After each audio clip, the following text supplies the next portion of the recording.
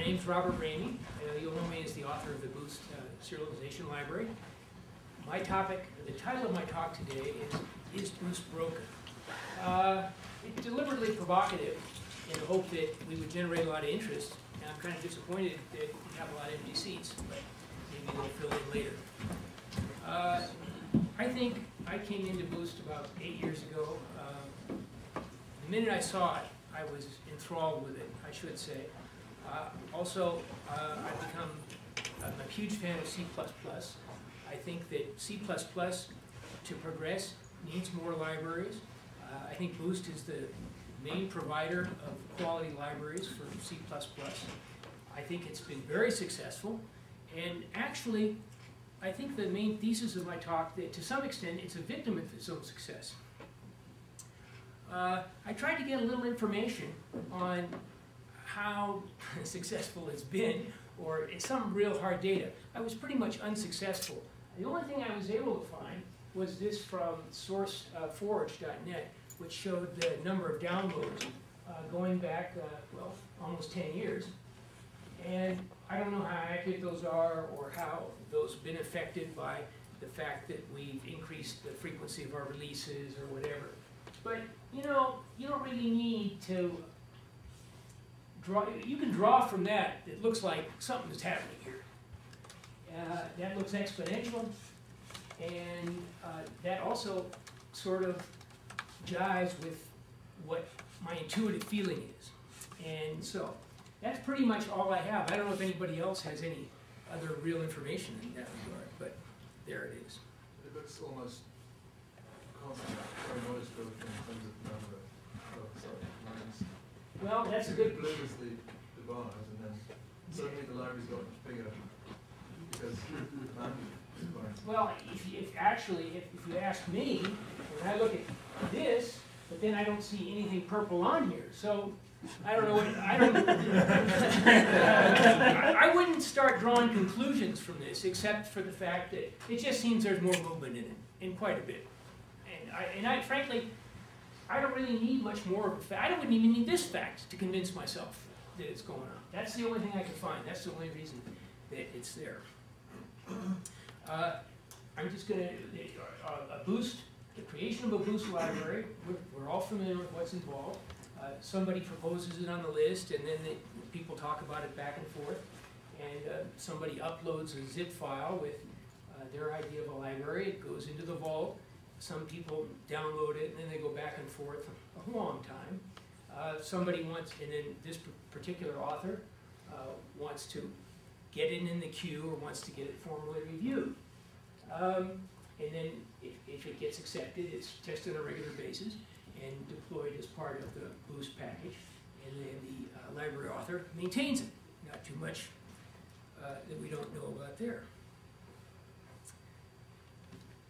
So I look at the reviews and follow the list, and it seems to me the number of libraries we can get reviewed is more or less constant, or doesn't change nearly as much as the number of people that are proposing libraries. And I think there's a perception, or at least my perception, that it takes a long time between the time that something, even something that really looks ready or interesting, between the time it's submitted and the time that it can actually get out there. So that's we don't have enough reviews. That's a problem. I think for one reason, it's a heck of a lot of work to review a library. It's work on the part of the person who's selected or cajoled or convinced to become the review manager. And it's even a lot of work for the people who do the reviews. They have to set out time and to sit down and do even a halfway decent review of something. It's going to take at least a whole workday. And then it's only by coincidence, and typically, a lot of these times we have a review, there's only 5, 6, 7 reviewers involved in total. And if you think about it, it's not, I would like to see more. It just seems to me that we have a lot hinging on relatively few people. In some cases, there have been libraries proposed for review, and Egg was one. They only got 1 review. So there was a review manager, and they put the 2-week period out. They only got 1 review, and he said basically, the review was positive, but I just couldn't see accepting as an official Boost library, a library on the basis of one review. Even if there's enough reviews, when I look through the reviews, to start with, they're pretty good, but they're as much as a person can do in one day or two. They mostly review the documentation and the design. There isn't a lot of time to test the implementation, to look into the code, to really wring it out. Even a Boost library that's already working just perfect, if I download it, it takes me like almost a week to kind of get the feel, to figure out the documentation, get a feel whether it's going to be useful for me, et cetera, et cetera. And that's one that's already been certified as a Boost library. And so the review process kind of misses. It's just, I think it could be better, and if it were changed around a little bit. So normally, I don't really review a library until I need it. And you know, it just would be the most grandest of coincidences that just the moment I needed it and was willing to spend that amount of time, that they're going to have a review for that library. Just doesn't happen.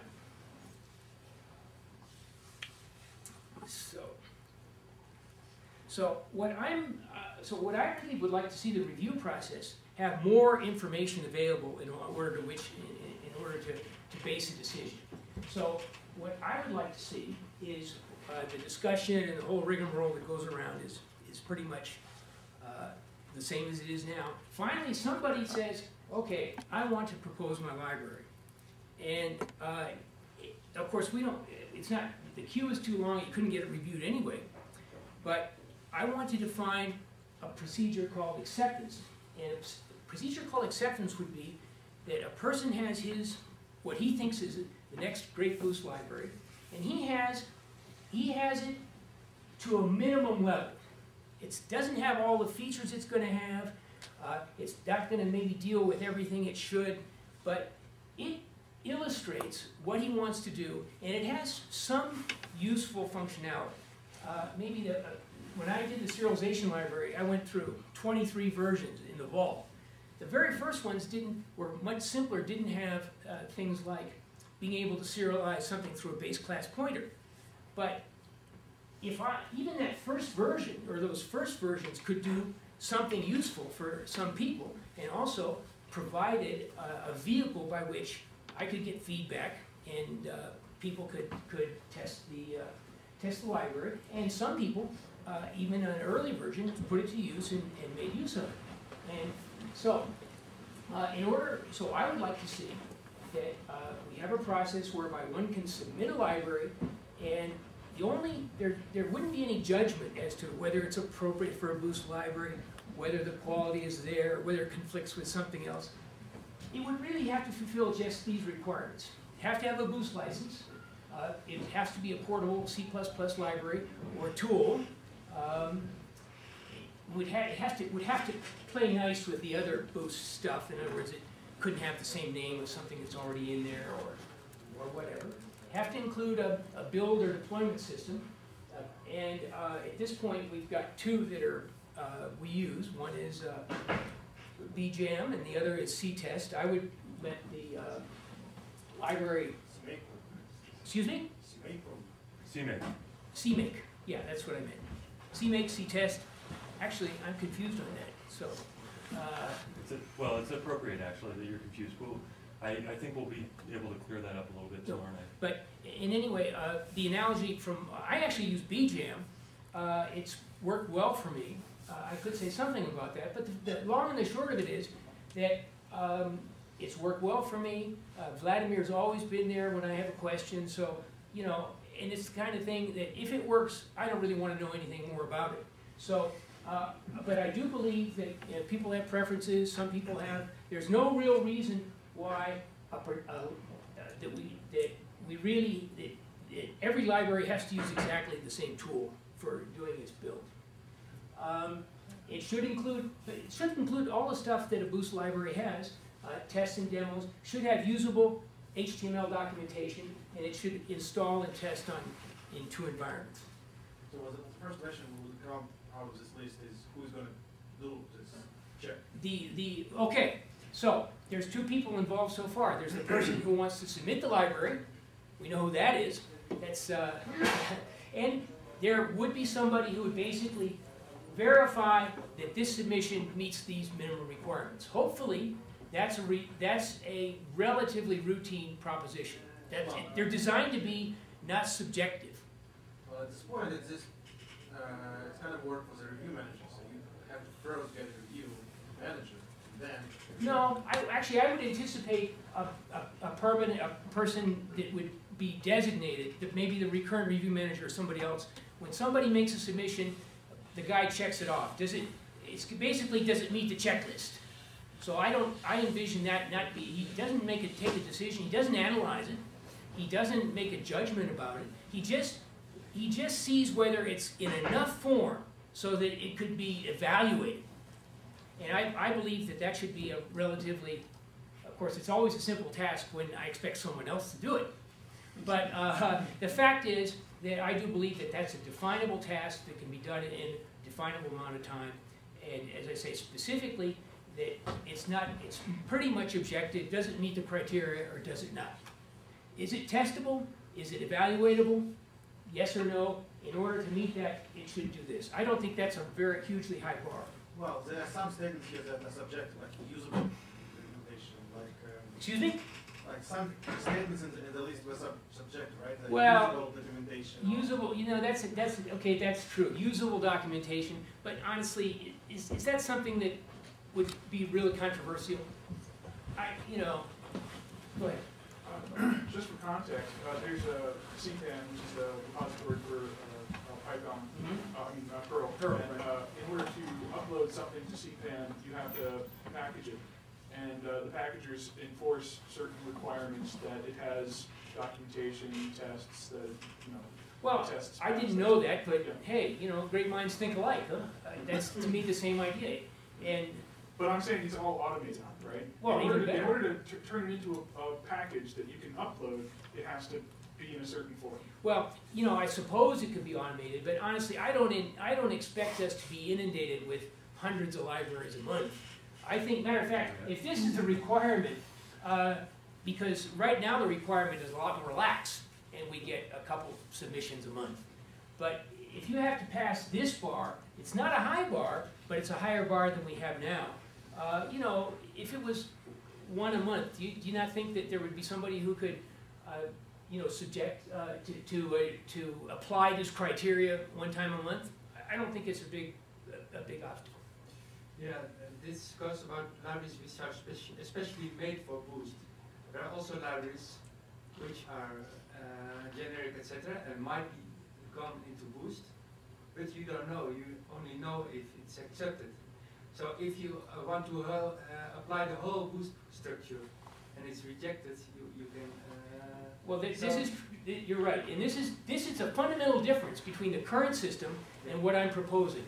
I'm saying if you want to make it a Boost library, you will have to invest more effort to make it look like a Boost library. You won't be able to get a real review. You won't get people to be able to evaluate it and test it and compare it unless you meet this minimum standard. So in a sense, we are raising the bar a little bit. But honestly, I think we have to do that in order to move forward from where we are now. One thing that specifically that I don't want to require is I don't think that it should be required that the library be complete. I could easily envision a guy proposes something and it's got all its functions, but he only has the 3 basic ones working right now. But that would give me enough to know whether the guy's on the right track. So are you proposing this system as a cure for not enough reviewers? I'm proposing this system to improve the review process because, as we'll see in a moment, I believe that this will generate a lot more information in order to facilitate the review and make the review itself an easier process and more effective. So can you give me a simple answer? Do you think it will have more reviewers if we adopt this? Yes. Okay, and I'll explain why. So when a library is accepted, right now we have the sandbox, we have the vault, one that, I don't know, and some people have, I guess some people just leave them on their website or whatever. The Boost guidelines says it should be put in a zip file in the vault. But in any case, what I envision is that if it passes acceptance, then if the person has met this standard, then we would open up a branch on the SVN tree or whatever. And then, because a lot of us can find it accessible in that manner. And at that point, he's already passed a minimum standard. We'll be able to open up a spot for him on there. So, this library status page is key. We'll talk about that in 1 second. But at that point, the library is available for download by anybody who wants to evaluate. People will, what some people will do, and I found myself in this situation, I need a library, I look to Boost, it's not there. Singleton. And last time I did that, and then there was a singleton in the queue. And then it went through formal review. And then it didn't get approved, and then it disappeared. So I can envision situations where there are libraries I might decide that I want to use, even though they haven't passed the official Boost thing. But they do have at least a minimum level, which permits me to evaluate them and some tests. And I may, at that point, look into it more carefully. And at that point, I'll decide whether or not to use it or decide not to use it. Thanks, John. I'm getting, from my personal perspective, I'm getting the feeling you introducing some arbitrary variable. The library develops all this process. You start with idea. You start some implementation, probably some development for recommendation, some additional unit tests. And the source control is only granted at the very last point. What if I want to share this work between the developers? Well, okay, what if I want to show some limitations where I don't have the limitation? Well, this is kind of an interesting point, because to me this is a problem. If you're making a library, and it's not done yet. There's two ways it can not be done. It can be working but not complete, or it can have a lot of bugs in it. And it can be complete and have a lot of bugs, or it can be incomplete and have a lot of bugs. And I found, honestly speaking, if I go out and look for libraries on the net or code or available code to solve a problem, I find honestly too many times I get some code, it looks good, I start to work with it, and then all of a sudden it doesn't have any tests, so then I kind of just start looking, and I've got a guy who thinks he has a library, and it just has a couple bugs in it. And honestly, that really sours me. I would much rather have something that meets what you call an arbitrary standard, and at least some minimal standard in which I think that if a person can't meet this minimal standard, he doesn't have a reasonable expectation to be able to make a library that's going to eventually enter Boost. That's my honest opinion. Well, I mean, this is a discrepancy between your expectations and between what you see on the lower page. When you see, if you instead of seeing a single page that says this is a zip file, and you expect this is something that you can use, or imagine that it would have a status, as you just described. It says in development or status. Tests ready, documentation ready, something else ready. To me, the status is that no known bugs, but not complete. If frankly, if I'm downloading a library that I might consider actually using, that's what I want to see. Well, there are different reasons to download the library. Well, I'm telling what my reason is. So, and I believe that the claim to fame of Boost, the important thing, the thing that makes Boost different, is the quality of the things that are on there. And that's why anybody who needs a library, most people that need a library are going to turn to Boost first, because it's the likeliest place you're going to find something that you can depend on. If I'm looking for a library, it's not because I'm really interested in spending time developing or looking bugs. I'm actually looking to save some work. And even if it's not complete, if it doesn't have what I want, fine. I lost half an hour. If it purports to have what I want, but then it has side effects and it doesn't work in that compiler, or bugs and obscurities, then I'm really bent. And by the way, that library isn't going any farther as far as I'm concerned, just because I already invested enough time and my attitude's bad. So I think that by holding developers to this minimal standard, we're doing them a favor. I really believe that. So, now a key thing to this process, I mean, my real motivation here isn't to stick it to developers, it's really to have this library in kind of a standard form or to meet this checklist. And then when this library is accepted, we open up basically a library status page for each library. This particular one, or at least the part up here that I took, is already on the wiki for the concept traits library, which was submitted, and then in this C++0x came out, and then, or was going to come out, and they decided to abandon it, and now, of course, well, maybe it's interesting again. But any case, I envision a library status page, which looked pretty much the same, in the same format as every other library status page. It's almost a form that, as a matter of fact, it would be generated by a form that the submitter fills out. And it would have the stuff you see here, the basic stuff at the beginning. The state abandon I got, that was already on the page. And some basic statistics. If it's last uploaded in 2004, that kind of tells me something now, especially if you're in 2010. Gives me a little description of what it is. And a key thing is also, it gives me a list of the other Boost libraries that it depends upon. So farther down, let's see what else is on here.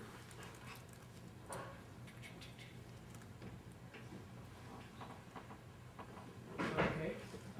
It also basically gathers some statistics for this thing. It tells me the number of people that have downloaded it, the number of people that ran the test successfully, the number of people that ran the test unsuccessfully. This is just statistical information, the number of times that people build the document. Actually, that shouldn't be there because I concluded it should come with HTML documentation, so that's not an issue. The time it was last updated, the time it was last downloaded, that kind of stuff. That should be built and maintained automatically. And right away, that's just interesting information right there. If I see the thing has got 1,000 downloads, well, right away that tells me that that might be interesting to look at. If nobody's downloaded at all, that tells me, you know, I got nothing to go on. Some other information which personally I think is important, the number of tests in the package, the number of things that fed or failed or whatever. Here's a button to download the library.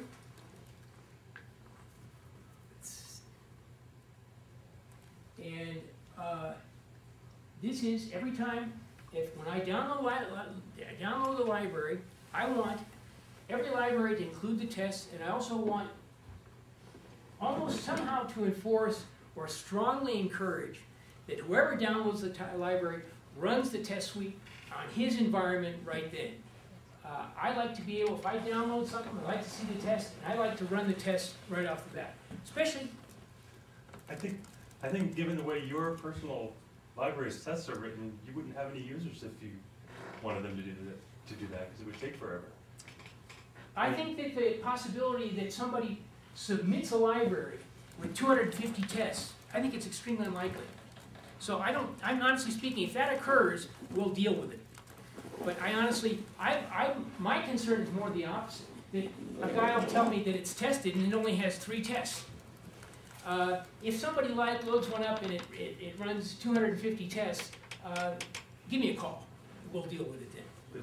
I mean, how many individual tests, if you include all the build configurations that you're testing for serialization, how many tests do you do? Well, I mean, it's a lot.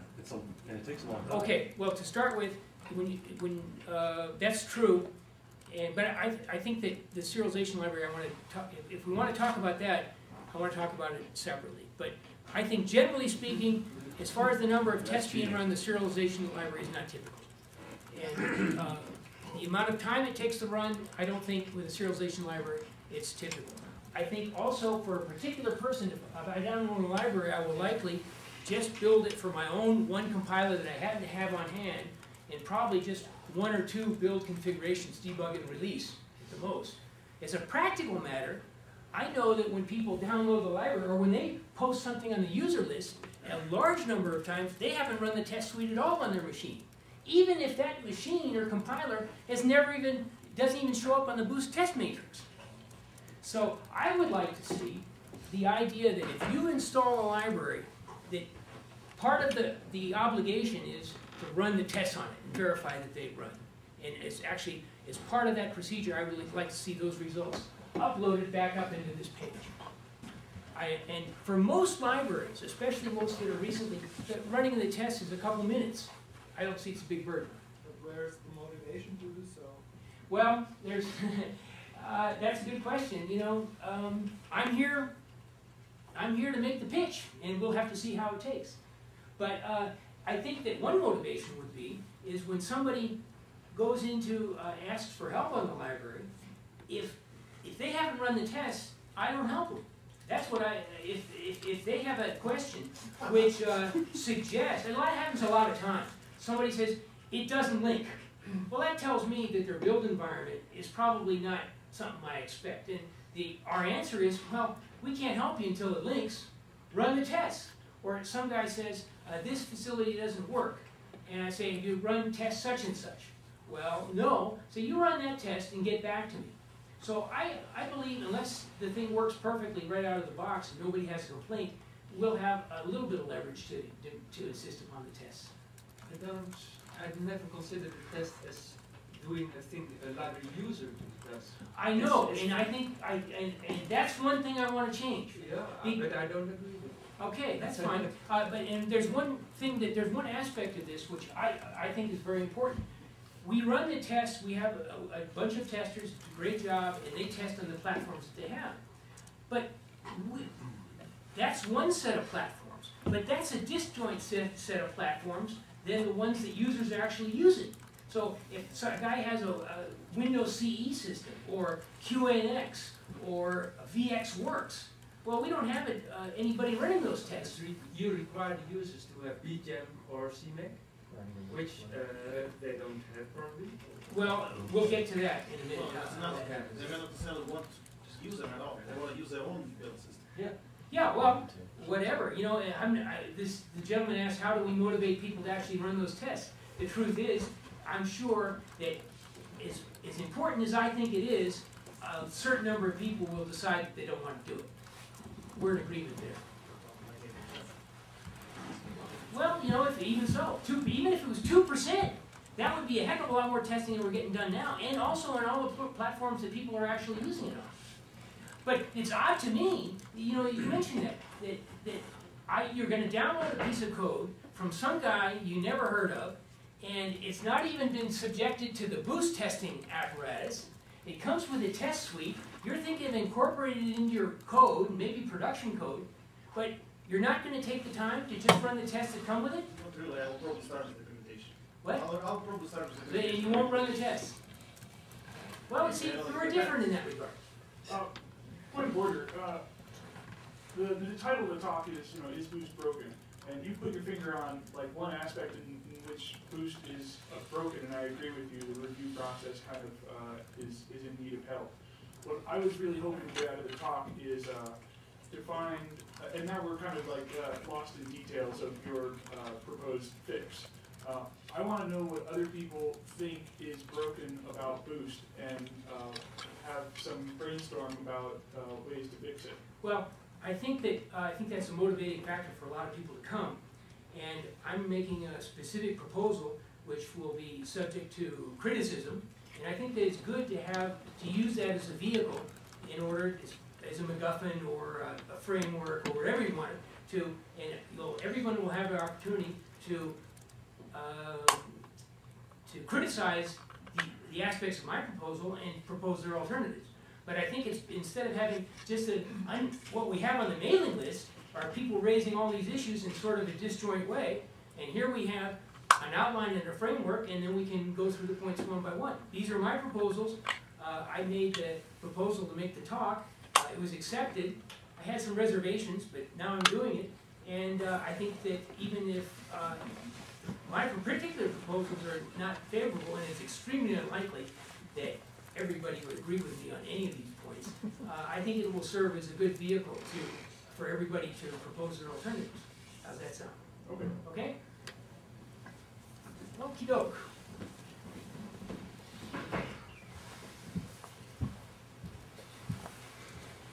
So, I also would like a little, I would expect if a library goes, and let's just suppose, for the sake of argument, that somebody proposed to upload another singleton library, and since it's a pattern that a lot of people use from time to time, and people often turn to Boost for it, I would expect a certain number of downloads, I would expect a certain number of tests, I would expect a certain number of people to be very happy with it. I'd expect a certain number of people to be really disappointed with it in some way. I'd expect a certain number of people to have no problem with it. I'd expect a certain number of people to find that in their situation that they call it from a DLL and it has surprising behavior, or some people call it from a multitasking system, it has surprising behavior, and then I would expect them to post a complaint onto, and then they would decide to either use it or continue to use it or not use it, and they would have the opportunity to display their satisfaction or ire by basically rating this library based on some axes or attributes, which would be just easy to indicate whether I was happy with it or not happy with it or whatever. You know, we'll see. You know, I think it's a worthy idea. I think that it would also be interesting to me if I'm thinking about downloading a library and 100 people downloaded it and they all said it was terrible. That would really save me a lot of time right there. Dave. So what I see you proposing looks like a pretty nice infrastructure for a certain part of what Boost does. And so the first thing that comes to mind is, did you look at, you know, what else is out there? What other kind of, has somebody already built something that does 80% of this? Well, or have you looked at the other things? Because there's a lot of stuff out there. There is, and you know, I have to tell you, I haven't done an exhaustive search of how this might be implemented. I have, because what we're talking about is two things. What I'd like to see is what I feel is necessary, and the other thing is how to do it. And how to do it is a separate little phase here. And that would really be a question of how would we make use of either what we have or what's available. Okay, well there's two reasons to ask about whether you've looked at things.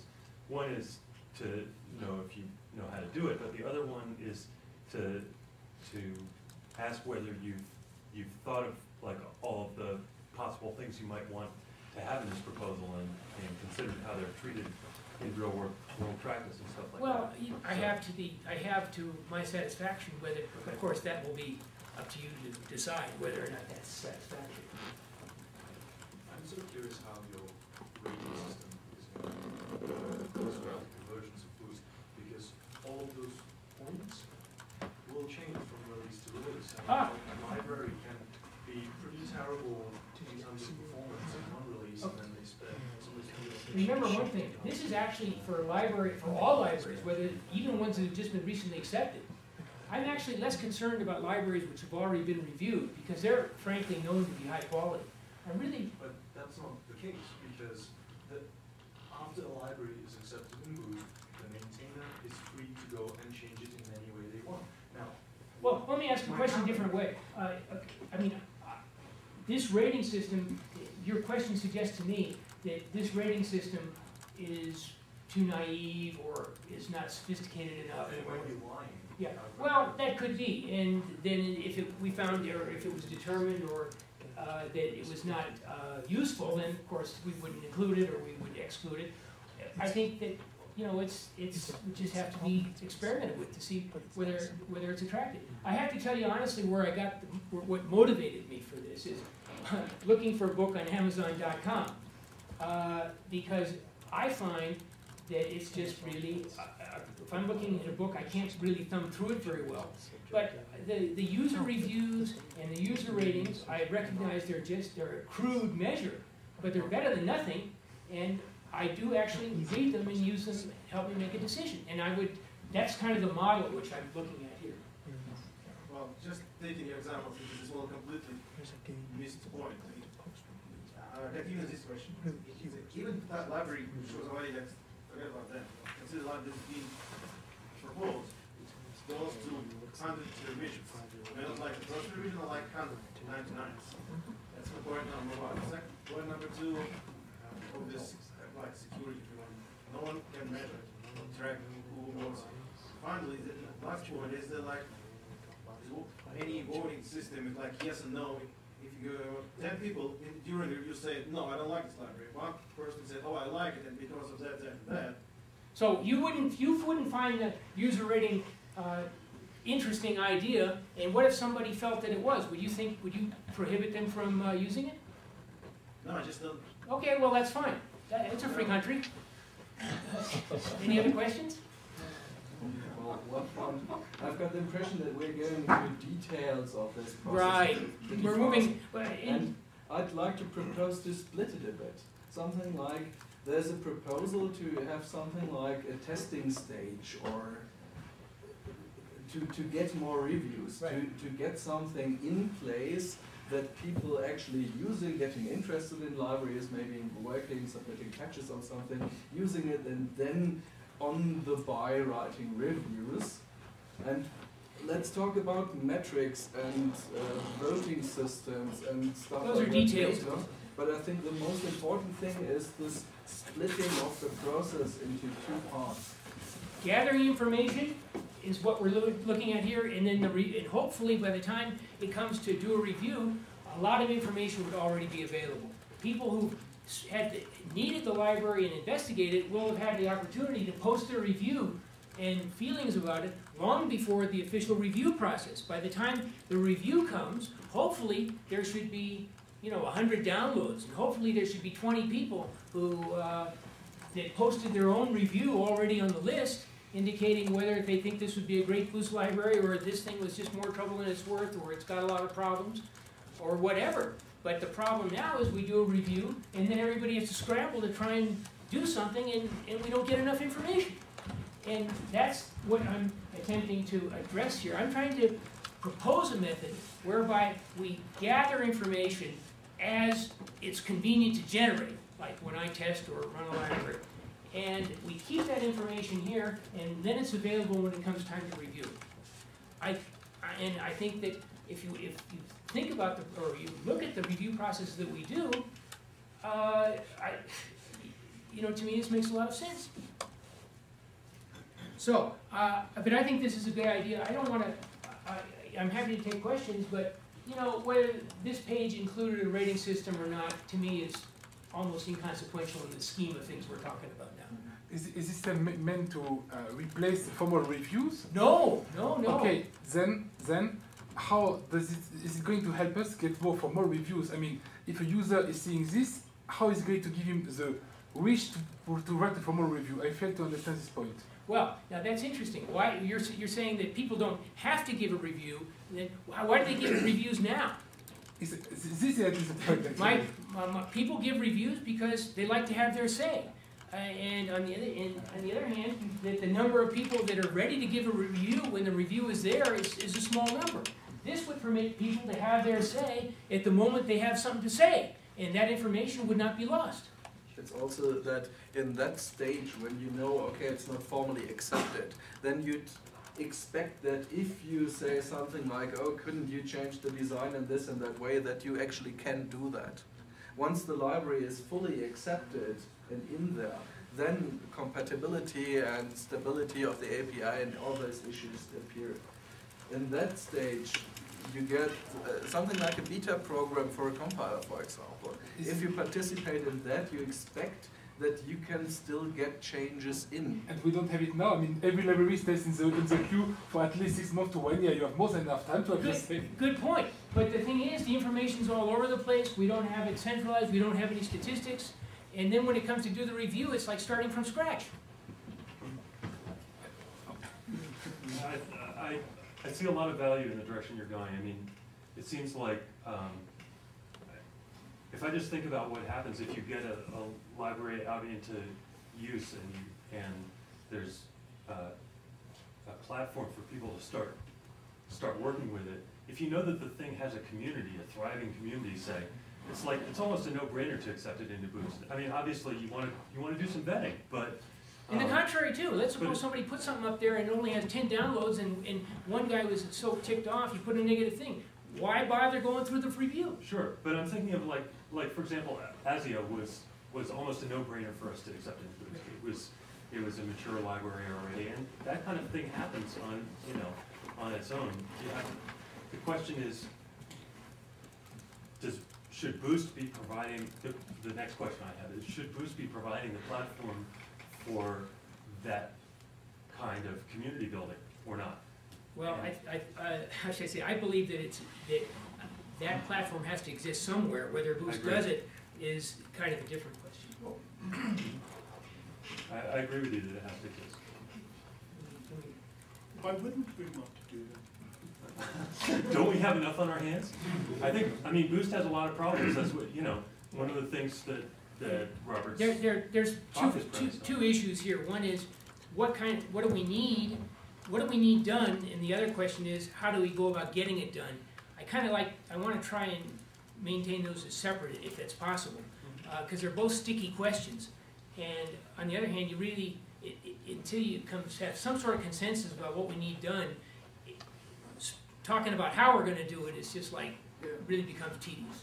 So here I made my little graph about how I see the Boost process being slightly modified. We've got developers cooking up their next pièce de résistance, and that gets submitted. That gets it meets the minimal Boost guidelines, and it gets submitted. There's some sort of cursory review. I'm not sure what we want to call it, acceptance review. This should not be a huge burdensome job. Users start to download that library, start to use it. We start to get feedback on it. Here's the statistics thing. Here, people start posting their own reviews. People will post reviews if they've actually spent time working with something. I know that from my experience with the first versions of the serialization library. People actually want to help and contribute if they have a good framework for doing so. I don't think there'll be any problem. I don't think there'll be a problem with people running the tests if they believe that will be appreciated. And then I also believe that people will be willing to submit reviews even though before the review period, if they've been using the library and they're happy with it. And as I say, I looked at Amazon.com, that's to me the model in that regard. So then finally we'll get to the formal review process, in which is I don't really envision any change at all. I think the formal review process is one of the two distinguishing factors which makes Boost really different. In the way it's structured, I felt that from the beginning. I don't think that should change one bit. The only difference I see is that the review manager, he'll have a lot more to draw on now. And in matter of fact, many of the disputes that occur during the review process are speculative. They talk about design issues, and they talk about whether this is a problem, and they kind of get off onto tangents. But a lot of that discussion is eliminated if you have real data. Like I tried, because of the way it's designed, I couldn't interface it into the ASIO system. Or, some people will have real anecdotal information about whether the design issues helped them or hindered them. Now, it's really very speculative in a lot of cases. And, of course, speculative discussions sometimes turn into, well, the long arguments are almost always due to the fact that there's not enough facts. And hopefully by providing more facts, that would shorten the process. And it would also mean, right away, if you've got 10 libraries there and it's been subjected to this process, I can guarantee you, start with 7 of them, it's immediately obvious they're not ready for this. It's just, I know that we're drawing more libraries, a lot of them are not really up to snuff. That will be obvious. There'll be one of them, which is such an obvious no-brainer to accept. There'll be a review, but given the information, it'll be almost a formality. And then there'll be one that has a lot of contention, but by that point, we will have done the equivalent of 10 reviews and only spent really one long review process on one. Go ahead. I like the way that you're thinking about this. I think it would help a lot. But the problem with the Amazon model is that when you buy something on Amazon, the product is done. With these kind of libraries, it's a moving target. And I think any system that doesn't incorporate that is... Okay, and I'll go back to my point before. I'll make a proposal here, and we can talk about the details, but I think the main point I want to get is the concept of this two-stage process in order to gain information. Yeah, but it can't be a two-stage process because there is that interaction there, so you need to have that users back to the developers, back to the users. Of course, the developer, when he gets some negative feedback, he's going to go back and do another iteration. But that doesn't really change our process. That just delays the review process from my perspective. It just sits there and cooks that much longer. Well, would he have to go through re-acceptance? Well, remember, he's got an ESPN. No, he wouldn't have to do that. He can keep making changes until everybody's satisfied with it. It just sits there. It might take him a year. It might take him 2. He might never get it done. Or, you know. Who decides?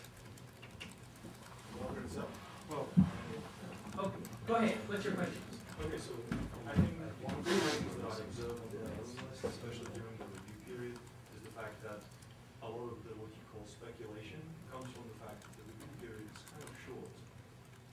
Now, if with this system, when you're proposing, rather than having the library, just you get it to a point where it's ready for what you think is a formal review. You make the review a much longer time period so that users actually have the time to try to test it. And I think if Boost provides a little bit of guidance, maybe have like a pre-review and say, well, this library. Okay, stop right there. Okay, suppose you call what you call a pre-review. I call the period of time between the time it's accepted and the time that it's subjected to formal review. Yeah, but there's so much stuff that gets uploaded into the vault that when I look at the vault, I don't know what's good and what's not. If there are libraries which are actually, you know, if actually I knew that a bunch of people looked at this library and said, well, you know, it looks sort of interesting. I think that's exactly what it's proposing. That's the accepted stage where you know it meets some minimum requirements and people talk about it. I like it. This gentleman in the orange outfit. I'm sorry. Go ahead. I know where we meet. If you have a way where you can collect reviews without a formal review process, why do you need a formal review process? Because someone needs to really evaluate all that information. Why can't that be done, without being in a 2-week set period of time? Once you get enough high-quality reviews, Well, you your know, library can be. you're asking me to predict the future. I believe that once all this information is available, then it'll become obvious that there's some easy changes, ways to make things simpler. But I don't have to go there yet, because we'll have to get here first. Why not? Well, I don't know yet. Because at some point you need to direct people's attention to it, to say, hey, you really need to focus on this and decide whether it's accepted or not. Okay, Otherwise, let's- people will have no reason to go looking for it or to evaluate it. This is what's going to happen. Even though it's accepted, I don't see you have any reason to go there. But my point was that even if the original premise wasn't broken, let's list it again. What's broken? The reviews too short, the review manager is difficult to find, we review too small amount of libraries. I don't see this changes too much. Maybe. Okay, well, then we're going to disagree. Yes. One important point is what you said, that if people want to contribute, if they have the opportunity, if it's kind of easy, if there is a good framework to do so. I think that is a very important point. Currently, it is the case that you must send to the Boost mailing list, and reading what happens there can be intimidating, and not everyone feels ready to join the list. And many people might have important information and might give good reviews that do not want to join the Boost mailing list. Okay. So these people should have the possibility to give their contribution, and they will do so if they have a good, easy framework. Well, you're preaching to the choir. I agree. So, here's the, by the time we get to the formal review, I think I've already touched on this stuff. The formal review hopefully should have a lot more information at its disposal, a lot more relevant information. If there isn't enough information, well, hey, we're not going to do the formal review yet. Because, you know, we're going to wait, we're going to spend the time doing something where we know we have the information already. So this will make the formal reviews more relevant, more efficient, and more effective. Okay, and the only difference is that if the review manager goes through the process, pretty similar to this now, hopefully it should be less painful, but wouldn't be a heck of a lot different. The only thing he does is he changes the library status page, all of that stays exactly the same, nothing changes. It just gets changed to a Boost certified library, which means it's going to be part of the Boost distribution. But other than that, there's no real change. If he decides not to accept it, it doesn't get eliminated, it just stays there. A lot of times libraries are rejected because they don't have enough features, but they would be useful to someone or for whatever reason. We know that it meets at least some minimal standard, and I'm happy to leave it there. It could be reactivated at a later time, like what about the concept traits library? Now, given the passage of time and the events, maybe it takes another look. I think you have good points, but you're missing one. When you write review will be the same as now. It's exactly the problem. If it will be the same as now, I still don't see why you would get more reviews. So you said something interesting. You said they want to give reviews because they want to have their say. So logically, the ones who don't give reviews don't want to have their say. No, that's not true. Wait. I follow them. So the question is, why don't they want to have their say?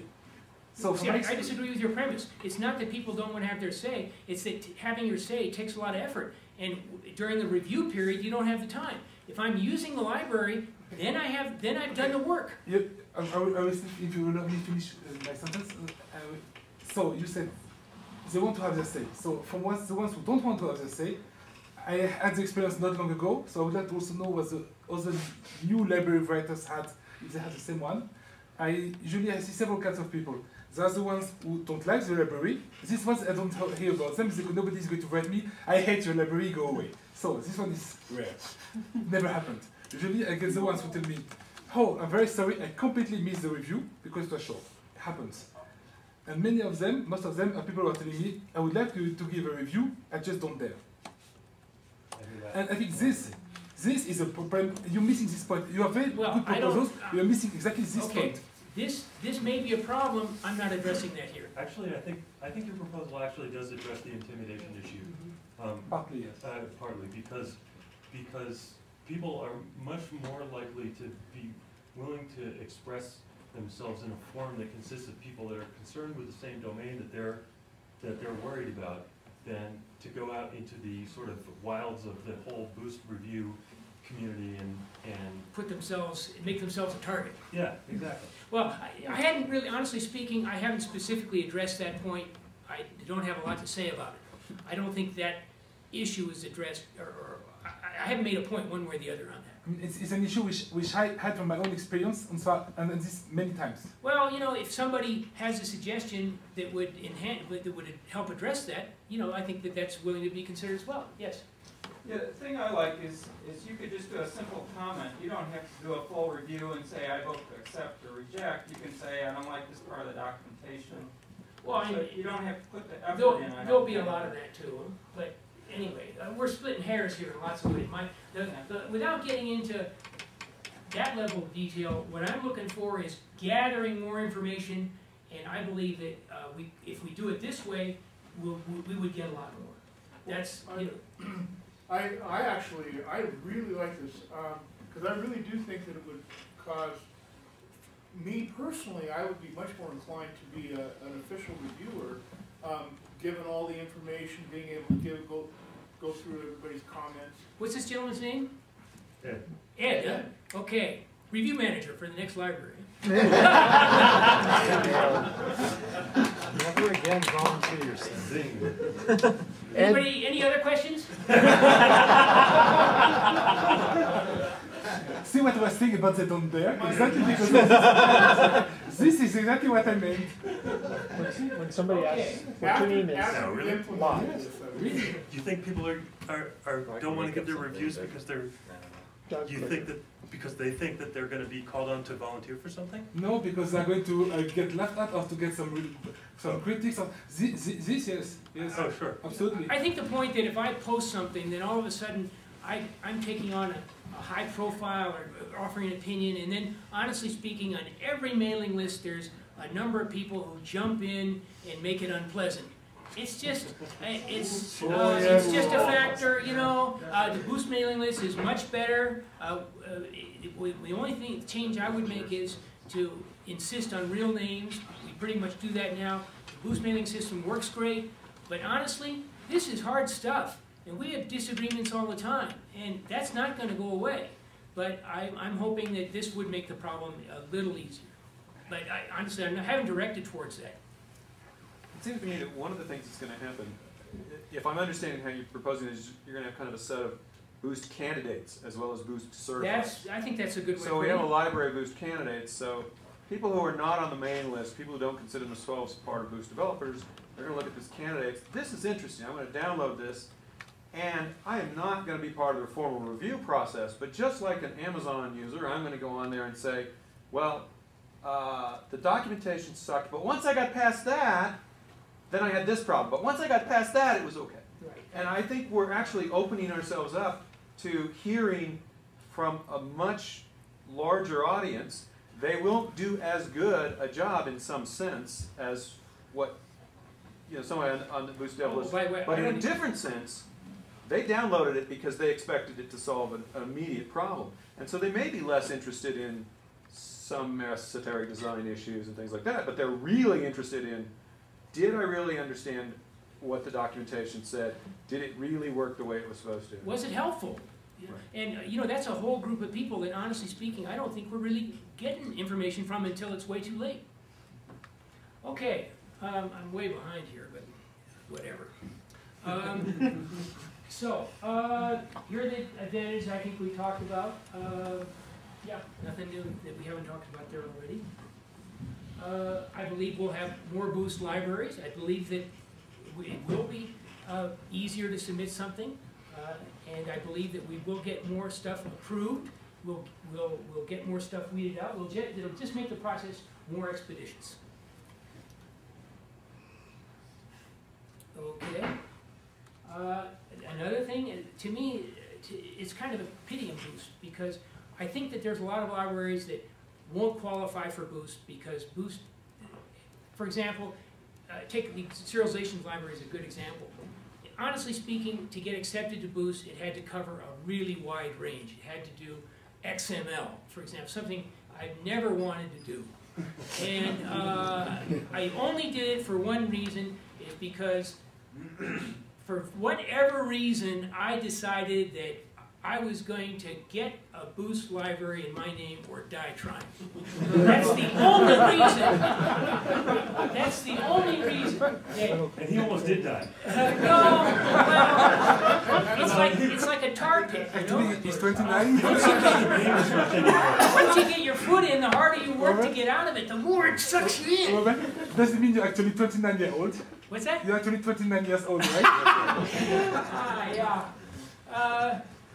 I mean, I can go into that, and that's a real interesting discussion, at least for me to talk about, probably not for anybody to hear. But the truth, the long and the short of it is, making a Boost library and getting it accepted by Boost is a lot harder than people think.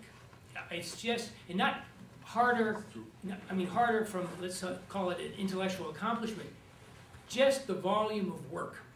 I mean, and then, as I say, the breadth of people you have to satisfy, whatever. I can envision a lot of people probably have libraries they'd like to submit, but they know they won't submit them because they know they wouldn't be accepted because they don't cover a wide enough area, or they don't have every feature that they know that people are going to ask for. But I can envision our accepted libraries having, what does CPAN have in it? 1,200 libraries? Some number like that. I'd love to see 250 libraries there, of some sort of certifiable quality, or some meeting this minimum bar.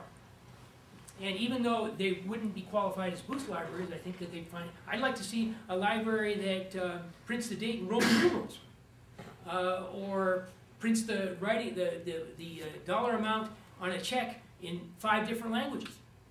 Is that ever going to be a Boost library? I doubt it. But would it be a candidate here? Well, I could see a place for that.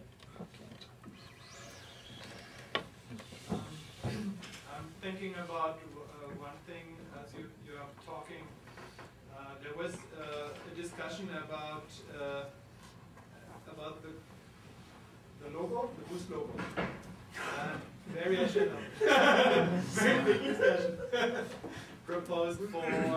Can somebody have some water or something? Because I've actually talked a lot more than I anticipated. I'll get you something. Oh wait, well, there was the speaker gets to drink shall it. there be That's actually. Boost rejected or something? And No, that's exactly the kind of questions. Are rejected, are just rejected, forget about them. I don't want to But have a this is discussion. crazy because people who come to this point where they have a formal review and where they find a review manager, they have done such great work and they have fulfilled so many standards and they have produced such a good quality that this is a value in itself, even if they are rejected. And who should do a certification even for them? Okay, well, remember, and I didn't want to go back to this, but I basically defined the Boost certification process, and that would be the right to have the Boost logo or whatever. And that would be the golden ring, huh? But I wouldn't say that if it fails to get the Boost certification, that that's necessarily a perjurative characterization of the library. As I say, there's lots of things which can't be Boost libraries, which are still useful. I like to have a place for them. Yes. As long as it works. Well, you hit it, and that's what I've tried to do. Okay, so what would it take to implement this? Because it's also very present in my mind that what I don't want to do is turn this into World War II or some giant deal. I'm really looking for an expedient, simple, incremental way to make this happen. So in order to implement this system, we would need a web form, which generates the library status page. We would need some scripts for this library status page. And we need a designation of a person that subjects the library to the initial acceptance review and does the checklist. That's all we already have the source control system. We already have build systems that the library proponent can select from. From my perspective, this is all we need, and I think that it would be a transition that would not be too hard to too hard to do. Well, I agree in general premise that we need more information, but I also agree with Devin saying, why do we need to do this? Why not say, to be acceptable, you need to have SourceForge page, and we require you to do initial development and so forth, and then you can submit your library.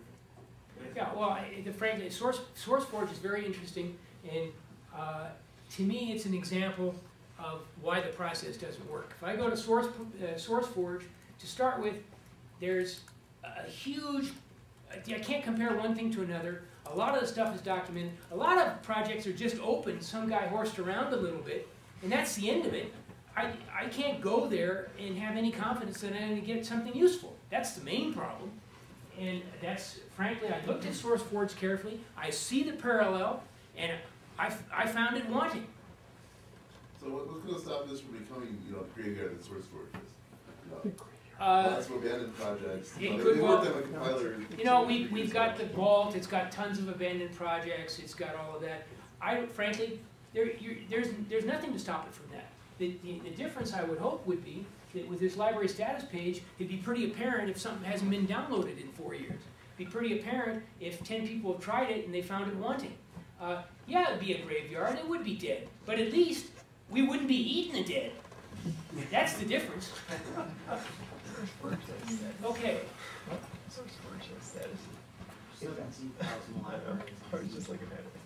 17,000. Okay, I think that C++ could do really well with 200. So, I mean, 200 good ones.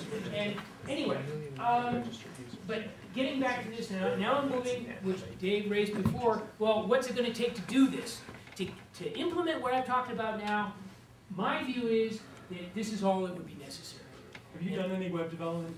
Yeah. Have you developed any web infrastructure ever? Just to the minimal extent I've had to do it. Okay. It's a pain. I I never wanted to learn about it, but it's, Neither did I, and I it's a learned big it. deal, actually, if you want to do something that scales, and this thing is gonna end up being big. Well, you know, one can hope. I think you're missing an important piece. You have to capture that the reviews process. You've got to have the the equivalent of the Amazon. Well, That's not on your list. well, there's two aspects. One is the rating thing. Actually, I did make one of those things for a web thing. It was a pain in the neck. I didn't like it, but I made it work, and that was it. I think that's easy to do. As far as the capturing the reviews, I think that's easy to do. There's a lot of ways you can do it with a mailing list, you can do it with a PHP forum. Maybe even each developer gets to choose which one he wants to do. It turns out, by the way, that we have, when I look at the GMA mailing list, there's 15 mailing lists for different Boost libraries already. And a lot of them are dead, but a lot of them are really active. So for those libraries, I mean, I would say the library status page would just point to those lists that are already working. And so the issue of I'm of the view that, and I put my estimate number of stars as difficulty or the amount of effort these tasks would take. And my view is that this would be doable for Boost. I think the bare minimum is something I suggested some time ago in the Boost list would be to use the bug tracker to track submissions and allow people to comment on those submissions.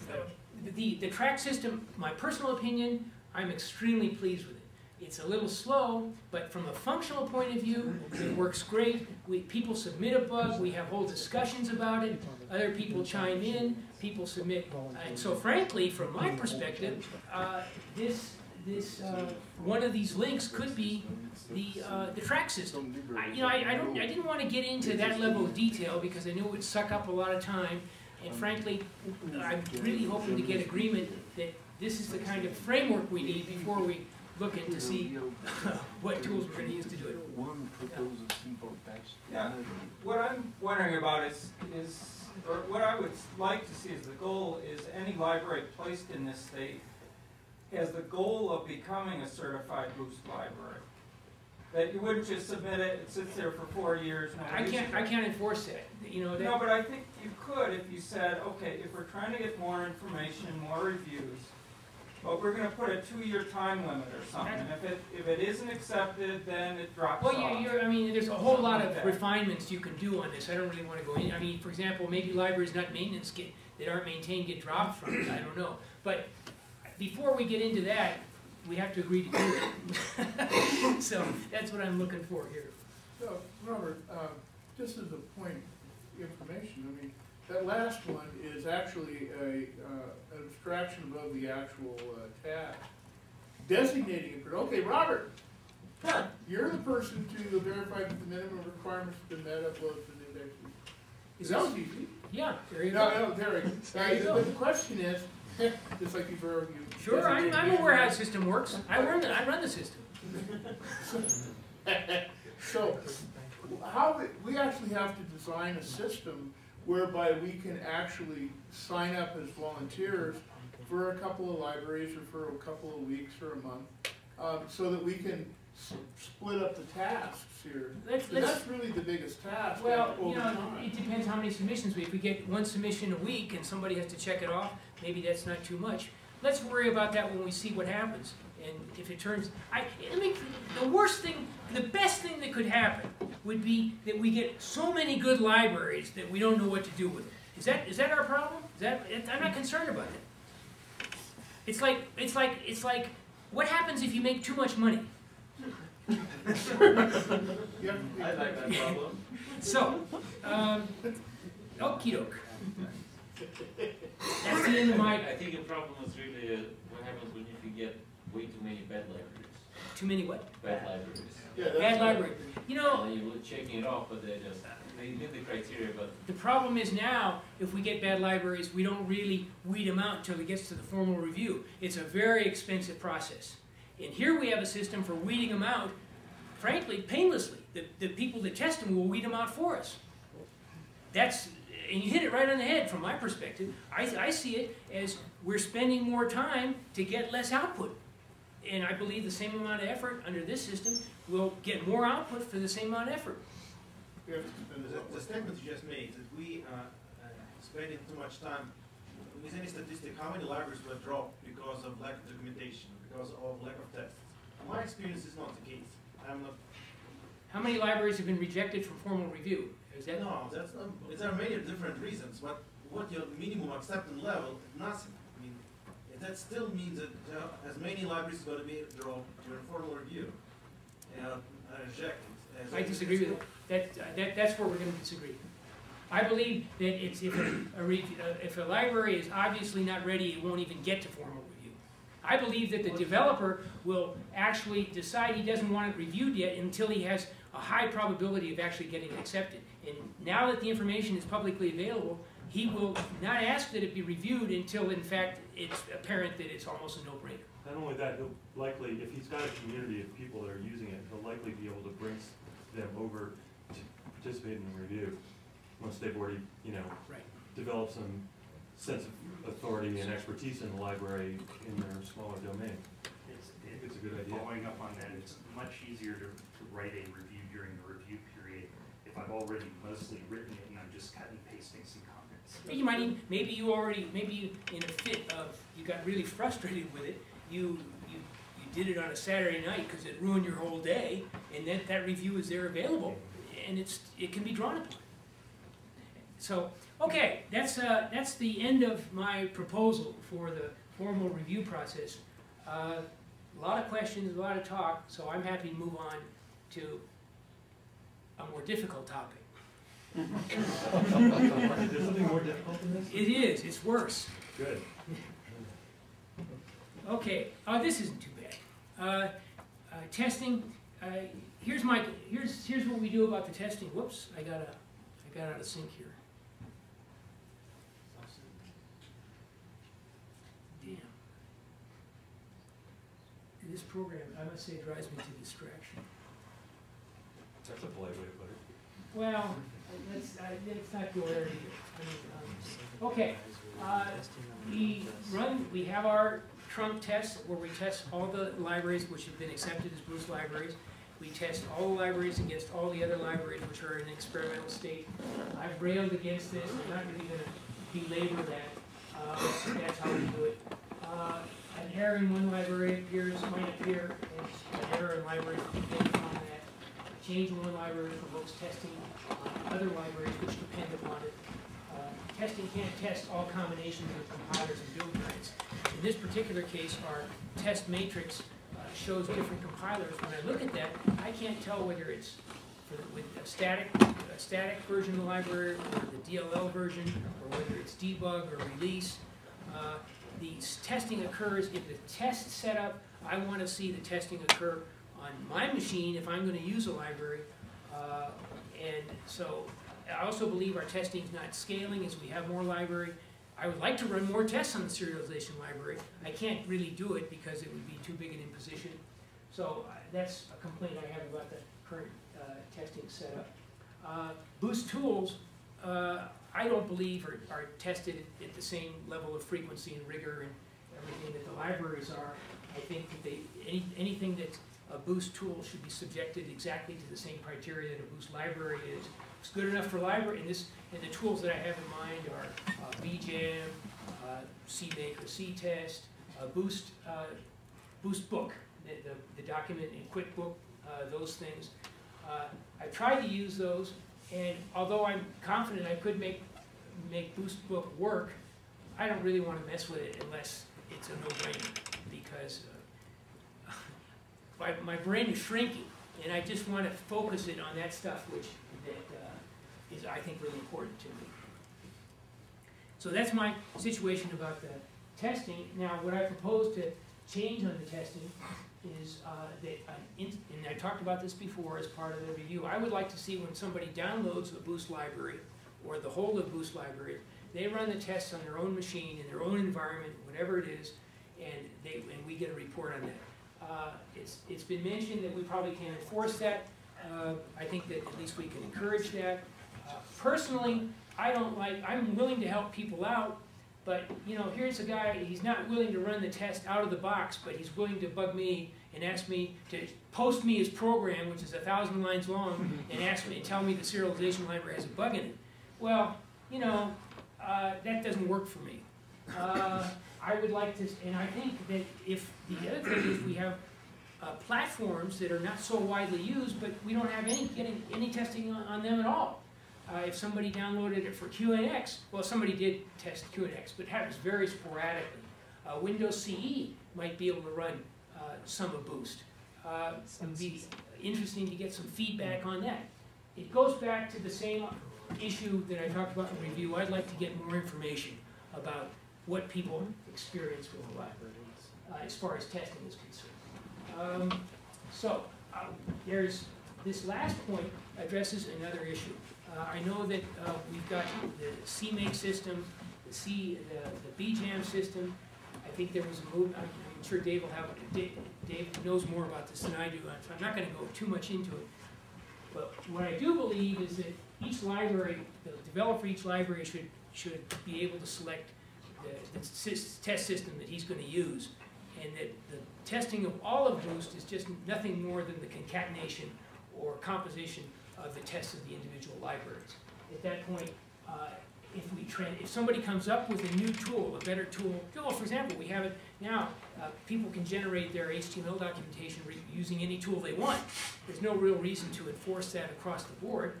I would say the same argument for testing every library. I think it would be better if developers had a little more leeway and we had a way to permit tools to evolve. Now, or at least up until now, the changing of tools had to be kind of wholesale. And I think as we get more library, that's more difficult. There's just one issue with the testing system thing is that if you want to be able to aggregate these results, you probably need some kind of uniform reporting from the tools. Right. I agree that this is not a trivial exercise. I'm not. I don't mean to say that, but I do believe, especially if we want to get more libraries, and we also want a way to permit tools to evolve, which I think that this is one thing that we should strongly consider. I'm struggling here with this. Okay. So, testing one library, well, we pretty much got that. It seems to me like I'm the only person that does that, but does this, and that I run the BJAM testing on my own particular machine, and it generates a table similar to the one that's posted for all the libraries, just for my library on my machine, and I use that to check all my tests. Now, in my case, including variations, it's like that table is 250 lines deep. If you've only got 10 tests, apparently it's not a real big issue. But one thing that I do on my local machine, I test the serialization library against the next release. So I'm not testing against everybody else's experimental code. I'm just testing my own changes against the current release. So it's a controlled experiment. I'm changing one variable at a time, which is my library. The current trunk testing, and this is, as I say, I've railed against this, so I don't want to belabor it anymore. But from my perspective, it changes multiple variables simultaneously, and it makes the testing system less useful. But I've ceased to make a big issue out of it, because personally it's not a big issue for me anymore.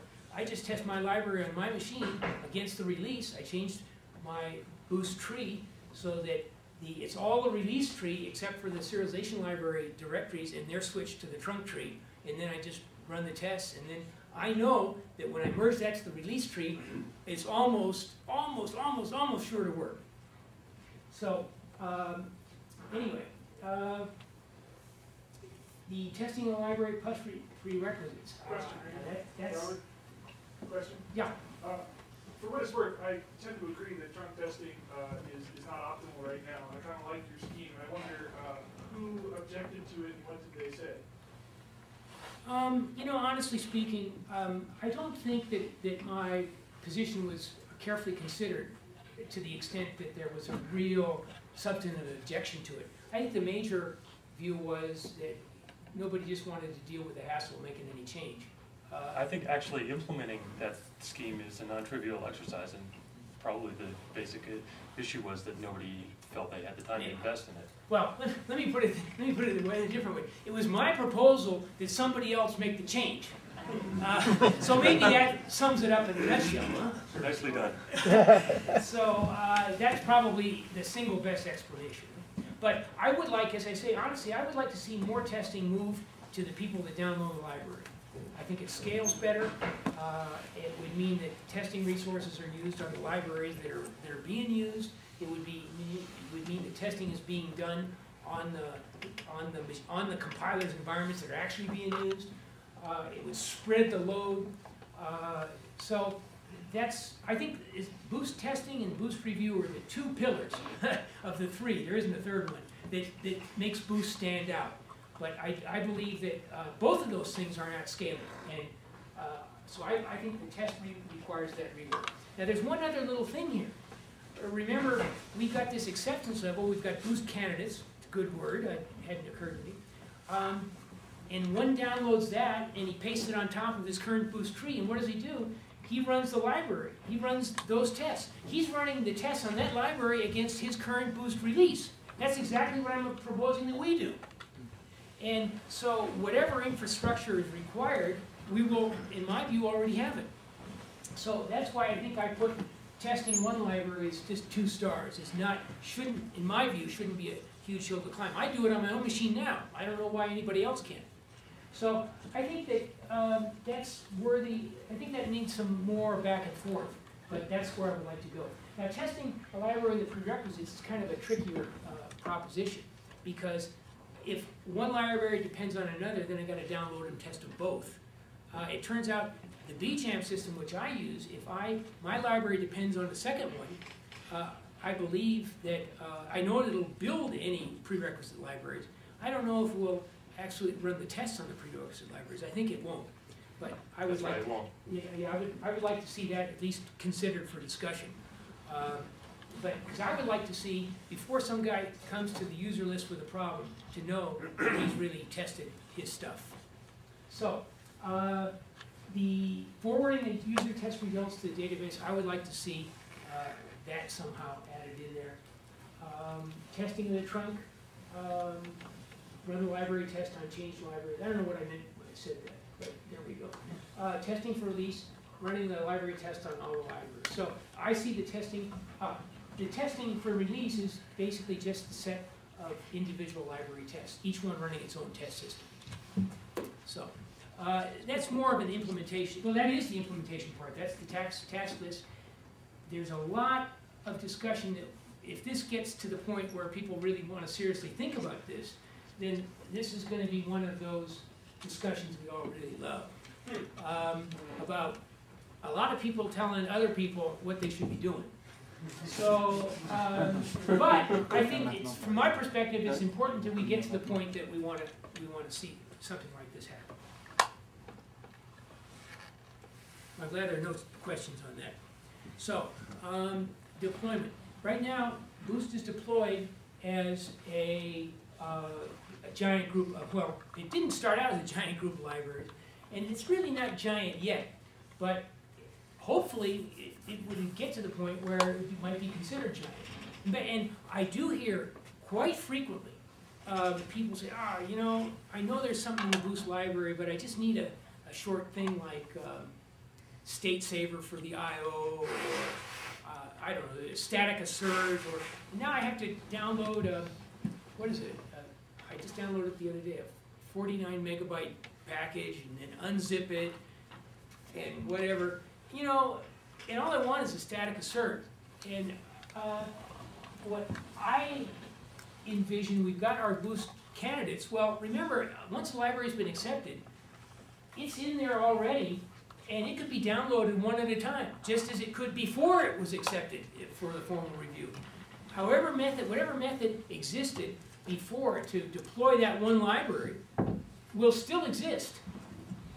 So a person that wants just one library will have the opportunity to just bring down the libraries that he wants. So I think that that's a facility that we will not be able to avoid providing in some manner in the future. We have a tool that already can provide exactly what we need. I made this whole talk, and then I set it aside, give myself a break, and then before last week before, I went back through it with a fresh mind, and I said, well, before I do this, I should investigate BCP. I experimented with it, and I thought, man, that's fantastic. So I can take any library that I want, and suppose a Boost candidate library, which depends on other Boost stuff, and if a developer submits a candidate library, and he wants to create a downloadable package which includes that library plus the Boost stuff that it needs to run, the developer can use BCP, create a zip file which would have just that library and its prerequisites. And then that package, the user is going to test it, can download it and paste it over his Boost directory, and he can test it without making the huge commitment that a lot of people see as being necessary to Boost. So I believe that that would give a lot of people who are reluctant to engage in what looks to be a big project a better incentive to try, especially to try something, especially if there's one library that for whatever reason they really want to try, but they just don't want meta programming and Wave and Spirit, and they don't want to look at. They just found this one thing because Google showed up that one library, and right now we don't really have much to offer them. Bad news is they're probably going to get the metaprogramming library no matter what They might. library. The good thing is they won't know it. Oh, and by the way, I did discover that BCP does deliver a heck of a lot more than you ask for because of which could, depending on how the developers set things up. But that's kind of the most minor detail. But I was surprised because I thought when I saw what BCP did, I was thinking, oh no, man, nobody can make this work in a reliable way. So it's one more thing that I need that turns out to be a hack that doesn't work, which is the thing that I waste half my life on. So I dipped around, I said, I'm not going to mess with it. I finally did it, and I was blown away. It's just perfect. So that right away wiped out one of my tasks. So anyway, I want to see Boost deployable on a library-by-library basis.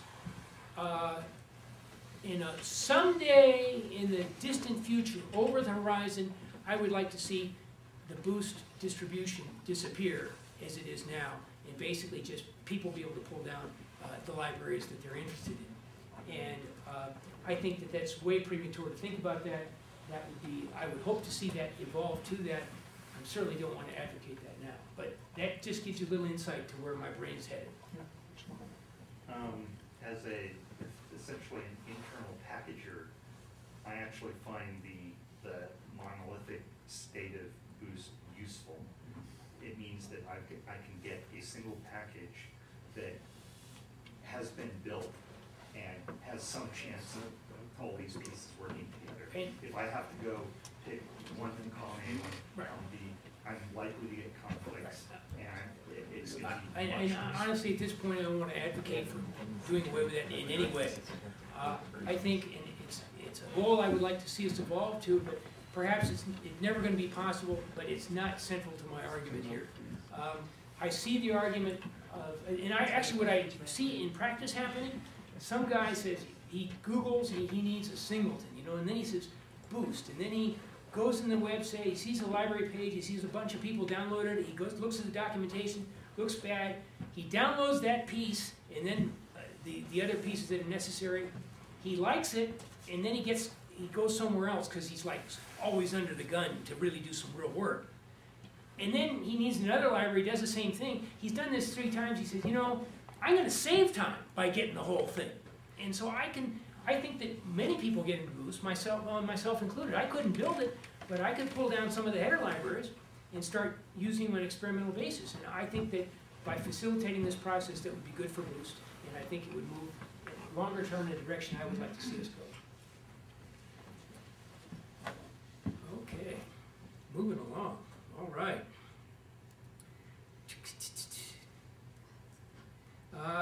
The release process, I think, is more painful than it should be. I think everybody would agree with that. I think it's improved huge amounts.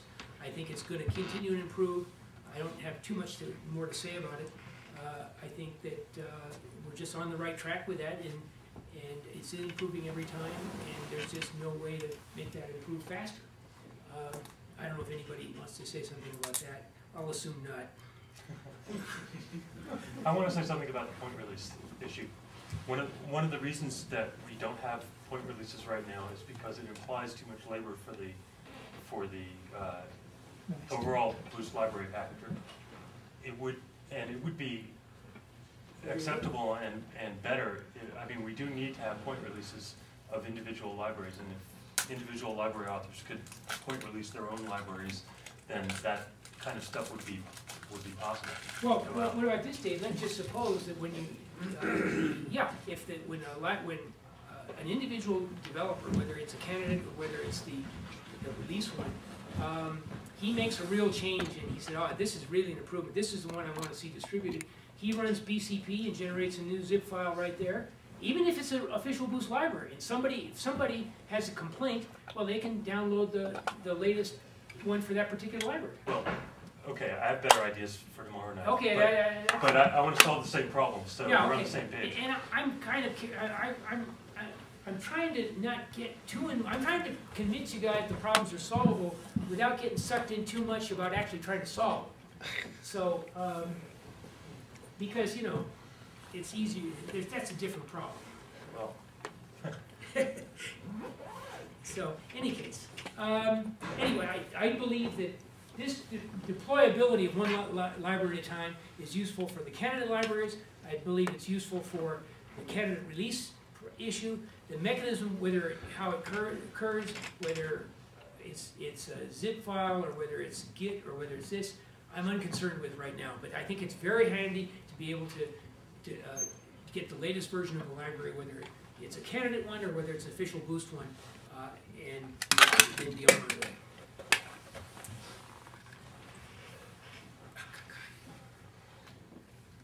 Yes? Quick question.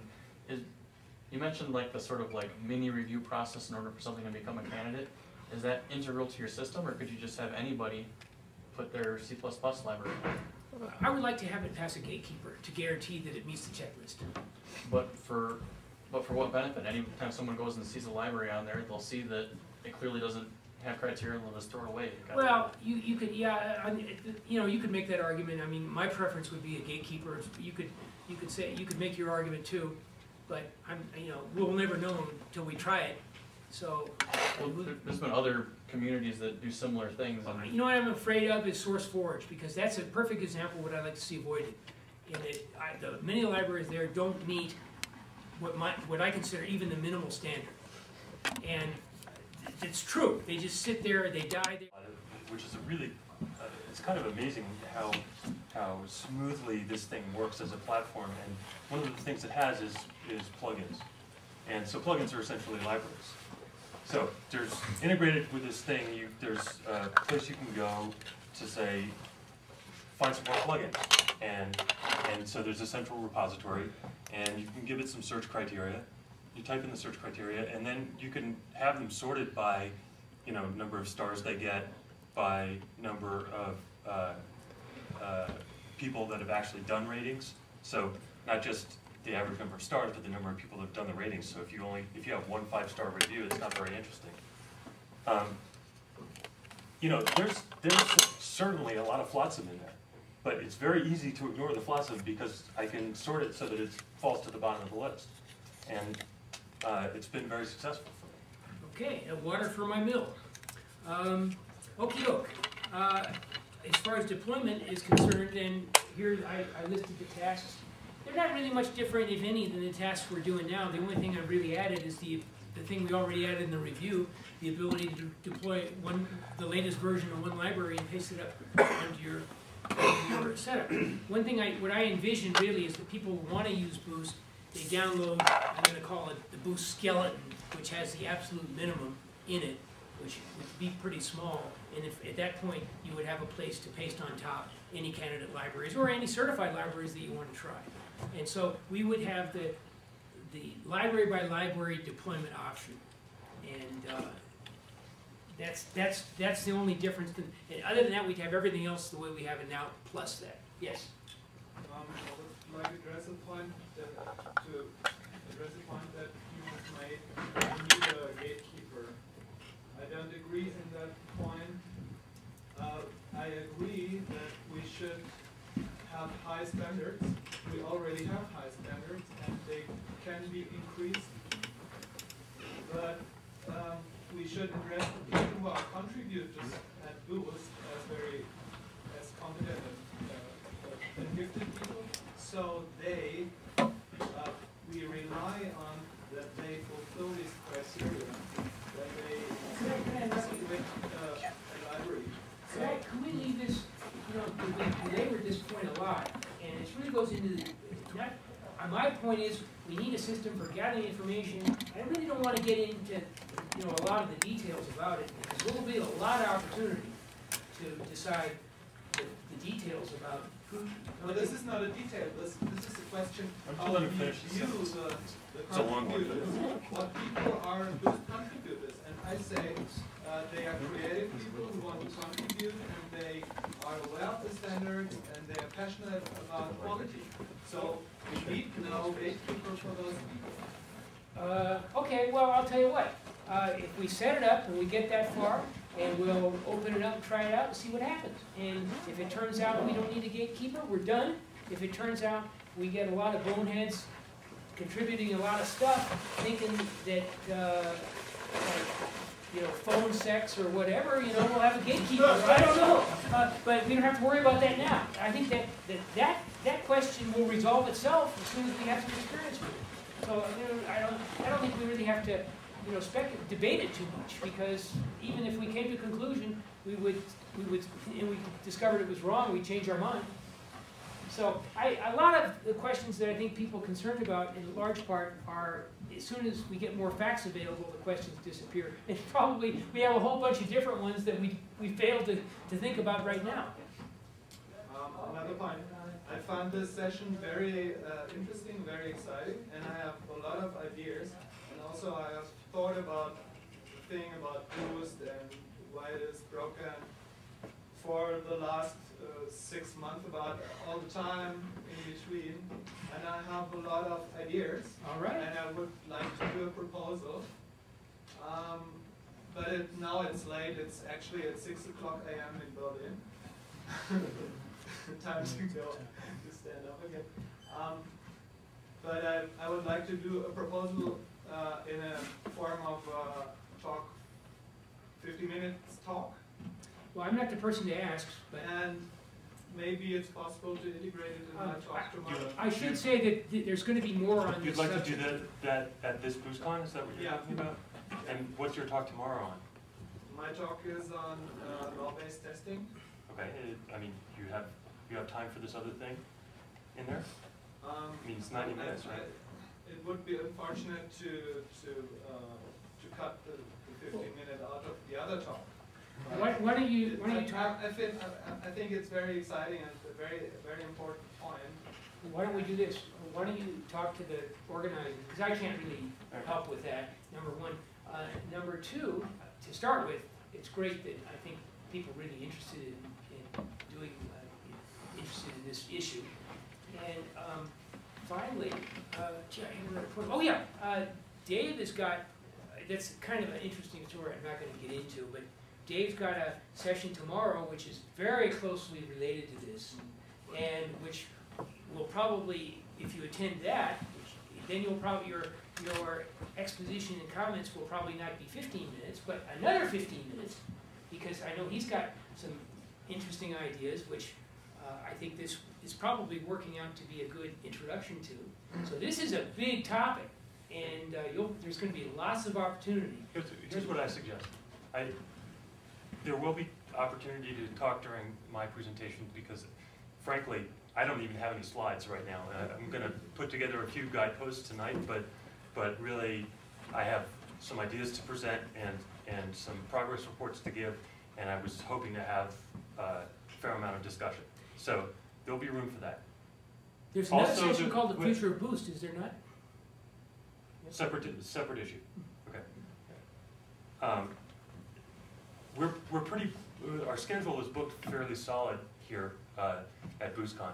So if we're going to find more time to talk about this stuff, we're going to have to do it at informal times in between the scheduled times. One of the things the Meadows has offered us to buy a bunch of hors d'oeuvres and stuff if we want to hang out one other evening in the Half-Turn Lounge.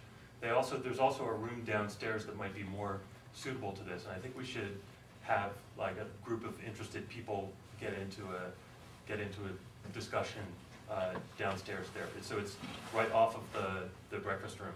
There's a little room that they'll let us use. Not so small. It's actually pretty big. So my proposal is, I haven't decided yet when we're going to take them up on their offer of free hors d'oeuvres, but I'm thinking tomorrow night after my talk might be a good idea. People have to be willing to stay up late. That's the only deal. Okay. Any reactions? Well, I think Programmers willing to stay up late? Yeah. Maybe they should serve beer. I mean, just think if we were serving beer at this, you know, it'd be like twice as much fun. Well, you can order your beer there. I mean, it's just you might have to pay for it. Yeah, I would probably pay. I would probably buy everybody a beer so they would sleep. Okay. Actually, it looks like I'm going to finish not too late, so that's actually pretty promising. Support the same issue on the user list come up all the time. You know, the current release of I still envision the library status page as being a central place for all the information that's gathered about the library. The track system for me, I think, has worked extremely well. I don't know what it took to set it up. I get the impression it wasn't a huge proposition. Matter of fact, what I call the library status page is really inspired by the track system page for a library. And perhaps that function might be fulfilled by the track items that you post for whenever anybody has a bug or enhancement for a library. Tickets. Yeah. But it turns out there that people also post enhancements, suggestions, problems, and then I answer them there, and it actually becomes sort of a specific mailing list for one particular library. Yeah, no, that works, and that's what it's supposed to be for. But you said library status page, and that there's a page for the library on the track, and I don't think we have that. No, what I really meant to say was that information is part of the information that should be accessible from the library status page. In other words, and whether it's integrated into the page or whether it's through a link, or at that point I don't know, but it's part of the repository of information that every library I see is being useful to gather. So I think that works well.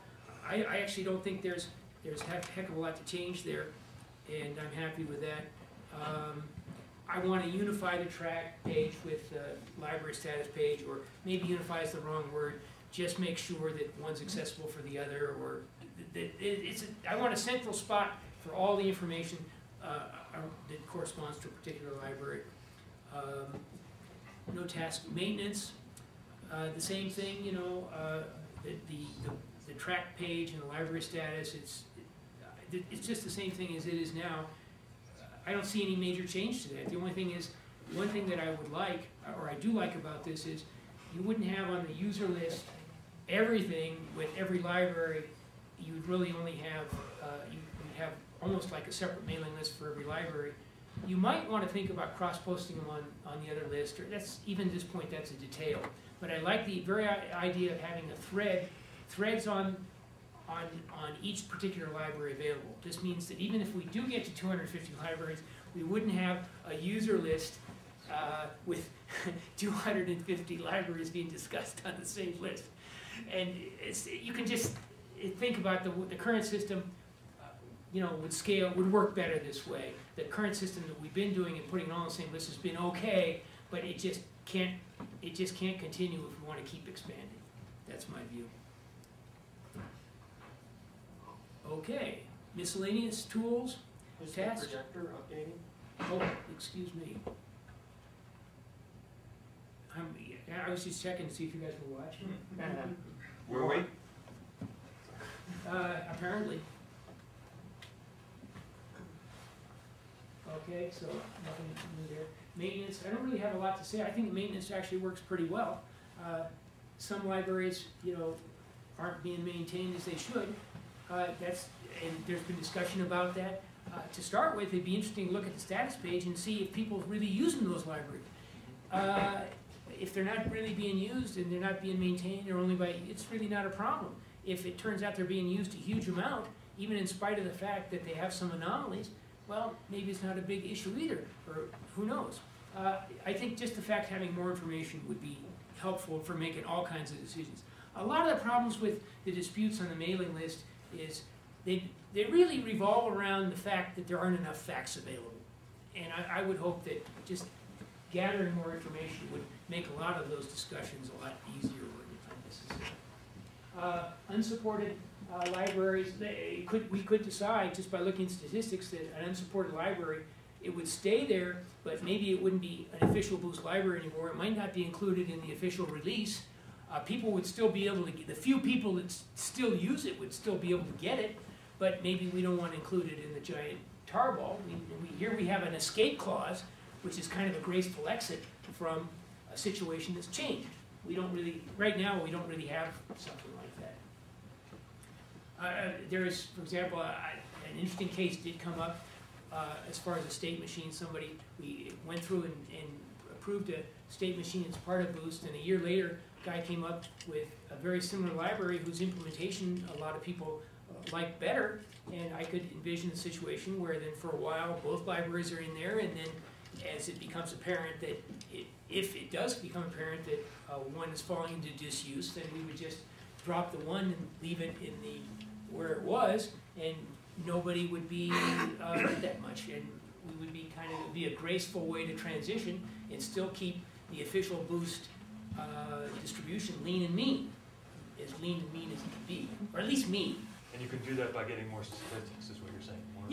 If we have a little a whole lot of the dispute, whenever you have a dispute, at least 50% of the time it's because you don't have enough facts. And by getting more facts, it would just help a lot. I would love to know, by the way, the serialization library, is one thing about it intrigues the heck out of me. I have no way of knowing whether the number of users is 50 or 50,000. I would love to know the number of people that downloaded it, and that's really and the number of people that tried it and decided not to use it, and the number of, that to me would be gold. If I look at, let's suppose for the sake of argument that Boost were a commercial enterprise, you wouldn't put something out there and not really know what the demand is. And I have no idea how many people are using shared pointer. What? Standard shared pointer. I have no idea how many people are using it. Well, I would love to know. I would love to know, and so I would hope that this statistics page would give me some feedback on that, because honestly, if I knew that only 50 people were using it, that would really diminish my motivation to fix something. On the other hand, if I know that 50,000 people are, I would kind of feel bad if I didn't fix something. So that would, and by the way, for the developer to know that his library is being used by 10,000 people or 50,000 people, I mean, that's a huge incentive to keep the thing maintained, to submit the library in the first place, to undergo the incredible amount of effort it takes to make something like this work. Or to pull it from Boost to make it commercial. What's that? Well, you can't exactly pull it from Boost. Now, okay, so actually, I'm going to just leave a sort of a parting shot here. I guess there's no questions. I have a quick question. Do like Boost docs have Google Analytics or anything on them, so you can at least see how many people? They do not have that now. Okay. That had been proposed. It's worthy of discussion. I don't know. It doesn't need discussion. Somebody just needs to do it. Yeah. Well, I guess there were some objections about people being concerned about Google collecting information from them. Well, actually, this could be delegated to each individual developer and let him decide whether he wants to do it or not. Yeah. That's actually, to me, a very interesting idea. But it would only give me the information on the people that browse the docs online. So it would be something, and actually now that you mention it, now that I talk about what it would do, when I first saw it, I didn't know anything about it, but I put Google Analytics on my own web pages. Of course, it never gives you everything you want, but I do see right away it's so much better than nothing. Yeah. And so right away, I'm inclined to put into my, matter of fact, I'm going to say right here, I'm going to promise to do that. Into my HTML pages, I'm going to paste in the Google Analytics, just to demonstrate that it's easily doable. I'm pretty sure that the website does have the Google Analytics on it. I'm But- not sure where they. But my documentation doesn't. But anything that's on the website gets that added, I think. I don't think so, because I think you have to add it to every page. No, Because- there's a framework that generates the outside parts of the pages, and so it may well be injecting it in the headers and footers. Well, now it's interesting because nobody's described to me how to access that yet. So maybe that's the magic that's missing. Okay, that's your job. All I know is that I've seen it on the pages. But my whole life is driven by people that tell me that stuff's easy to do. Well, now that you bring that up, so you've been very vocal here about how you're basically asking other people to do more. I think that's what you've been saying. You certainly haven't been That's shy comic about it. relief, really. I mean, Okay. Well, I mean, here's the thing. I've been around the open source world a long time, and I know that these kinds of things do not get accomplished unless the people with the strong visions and the passion about seeing them solved are actually putting their butt on the line and committing hours and sweat to it. And I mean, that's part of the reason that I've been working all-nighters. Part of the reason I don't have slides for tomorrow right now is because I've been doing that sort of thing for my proposal. And as long as you have to get at least beyond the comic relief, or this stuff isn't going to go anywhere beyond good ideas. Okay. That's not a surprise to me. But anyway, and I don't have anything to say about that right now. So the only thing that I'm going to talk about, just as I say, just food for thought, because it's just the kind of thing that's going to generate a huge number of opinions and no discernible result. And I'll leave that in order just to leave the pot boiling.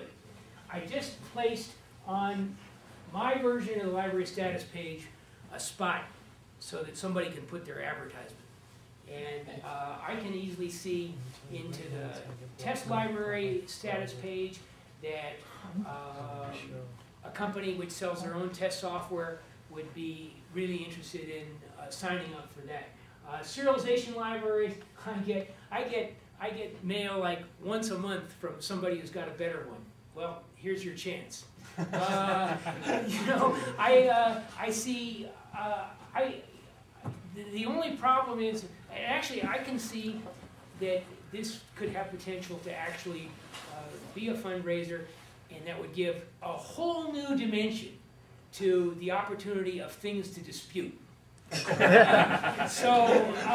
that would give you guys, those of you who don't have your fill, then you got a whole new territory to conquer.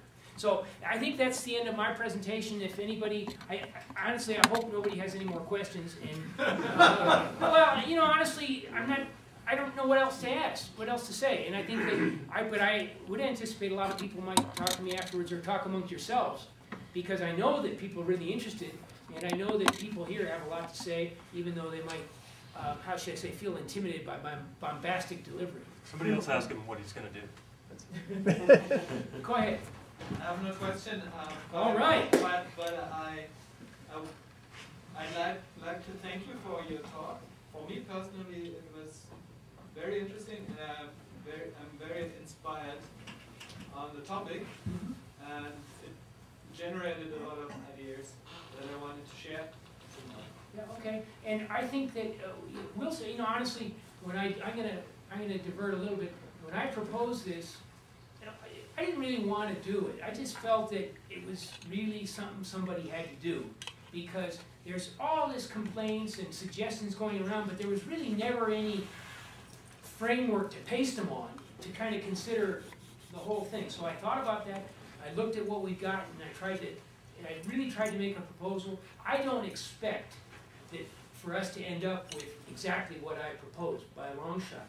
But I do believe that and I honestly didn't have any idea that this would be, I got a couple comments when I got off the plane saying, "You're going to tell us what's wrong with Boost, huh?" That's a quote from 2 different people who didn't even collaborate. So I was extremely prepared. What do you expect with that title? Huh? What do you expect with that title? Well, I don't know. You were shocked by that question? No, actually, it was the presumption behind the question.